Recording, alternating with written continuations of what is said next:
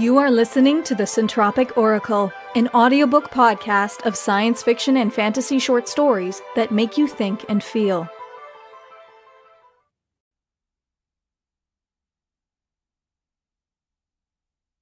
Autumn Waits by Ken MacGregor. Autumn is tired. Her long hair, which had been green, then red and yellow, and finally brown, has begun to fall out. Her dress is tattered and her skin dry. She wants nothing more than to sleep. But it is not time yet. So she waits. She thinks back over the last few months. The crisp, clear air, the bright skies, the apple cider, the children dressing up as pirates and monsters and eating too much candy. A sad smile plays across her lips. Finally, Autumn sees Jack on the horizon. He's walking toward her, but taking his time. At this distance, he doesn't really seem to be getting any closer.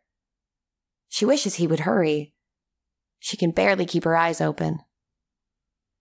Jack struts, cocksure, his footsteps crushing the stiff grass. The prints he leaves behind are crushed flat, brown tinged with white. He seems to take forever to cross the field to where Autumn sits. Every year, Jack comes to her, and every year, she is ready to go. Her very bones ache with the need for rest. Finally, he is there. He looks into her eyes. She smiles at him. Seeing him here now gives her comfort. This is as it should be. "Hello, Mr. Frost." "My beautiful Autumn." "Hard to believe," she says. "It's already been a year." "I know, love." Jack smiles at her. "I know." He embraces Autumn and holds her close. He brushes a strand of hair from her brow, and it falls to the ground.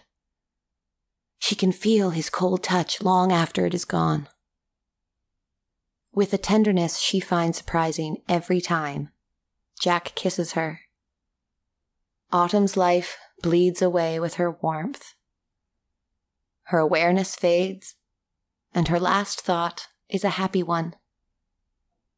Finally, she can rest. Jack lays her lifeless body on the ground. He always wishes he had more time with Autumn. He misses her already. But there is much to do. Besides, he'll see her next year. She's always waiting for him. And in a few months' time, April will show up. Bright, effusive April with her golden hair and sunshine smile. He's always anxious to see her by the end. By then, he too will be tired and ready to sleep.